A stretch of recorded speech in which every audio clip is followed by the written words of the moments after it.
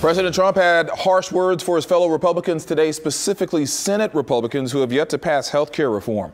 Lauren Freeman has more on the president's push for action. She joins us from the newsroom. Lauren.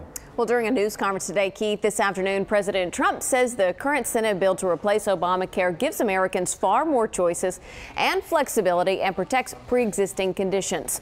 President Trump cited skyrocketing premiums and reminding everyone of the promise by then President Obama that if you liked your doctor, you could keep your doctor, which he says has not been the case as many doctors and hospitals have stopped accepting Obamacare. The president says the Senate bill eliminates the individual mandate, it eliminates the employer mandate, and will significantly lower Americans' premiums. He says it will also stabilize collapsing health care markets. He had harsh words, though, for Senate Republicans. Every Republican running for office promised immediate relief from this disastrous law. We as a party must fulfill that solemn promise to the voters of this country to repeal and replace what they've been saying for the last 7 years.